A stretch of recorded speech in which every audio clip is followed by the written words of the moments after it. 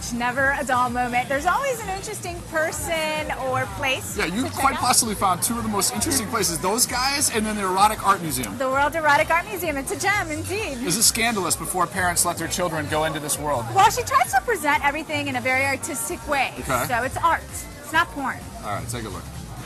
When you think of erotica, you probably think of that one Madonna song or something pornographic-ish, you pervert you. But here at the World Erotic Art Museum on South Beach, it's so much more. There's sculptures, paintings, Hollywood memorabilia. Yup, that is the murder weapon from A Clockwork Orange. They even have a replica of Catherine the Great's chair that's totally carved with erotic themes.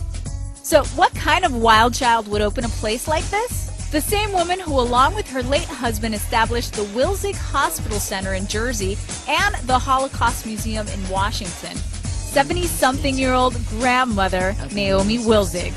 One of these things is definitely not like the other, so what was her motivation? It's an education and it's an awakening that we all are sexual beings, in case you didn't notice it or didn't remember it or didn't know it, and that the human body and sexual acts shouldn't be forbidden but brought out into the open in their honesty and in their purity and in the fact that it expresses the love that people have for each other. And there is a whole lot of love up in here. 138 Kama Sutra-inspired ways to love carved right on this bed.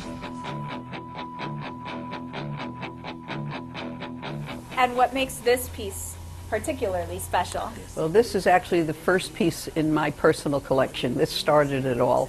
I bought it for my son, thinking he'd love it, that it was a beautiful, sexy girl. And as he described it, it wasn't hot enough.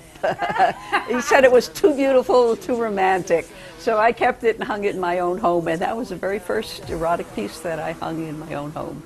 You may recognize her son, probably seen him on South Beach. He goes by Sir Ivan, musician, peace activist, superhero?